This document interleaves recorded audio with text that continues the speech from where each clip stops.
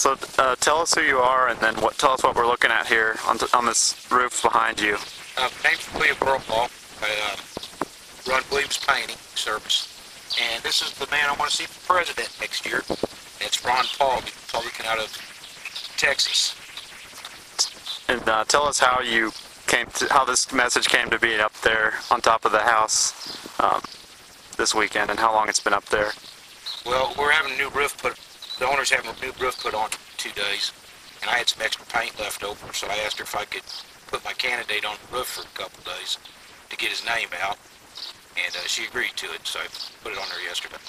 And so, what's been the reaction of people that have come by and seen it? I've got thumbs up from a few.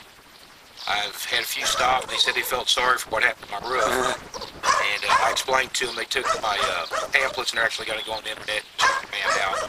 I've only had one neighbor with a negative comment, so we'll see where that goes from here. It'll be off in 2 days. So. Tell us why do you think Lawrence is such an interesting place to people to get a reaction for a political sign like this? Well, I moved here 10, 11 years ago. I noticed when I went downtown, if you have something to say or something on your mind, you can say it here. Build your signs, or you can walk down the street, and I really liked it. Okay. And tell us again, why do you support Ron Paul kind of for the Republican nomination? Well, you'd asked me before. I'm not a Democrat or a Republican. I have a certain party I lean to. But I do want the right man in office, and if he becomes president, he'll immediately pull up. He's not Iraq, beat up himself and kill him.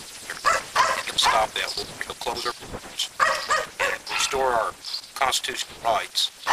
He'll get rid of the Patriot Act that was signed in President Bush. So, yeah, this man will make a difference.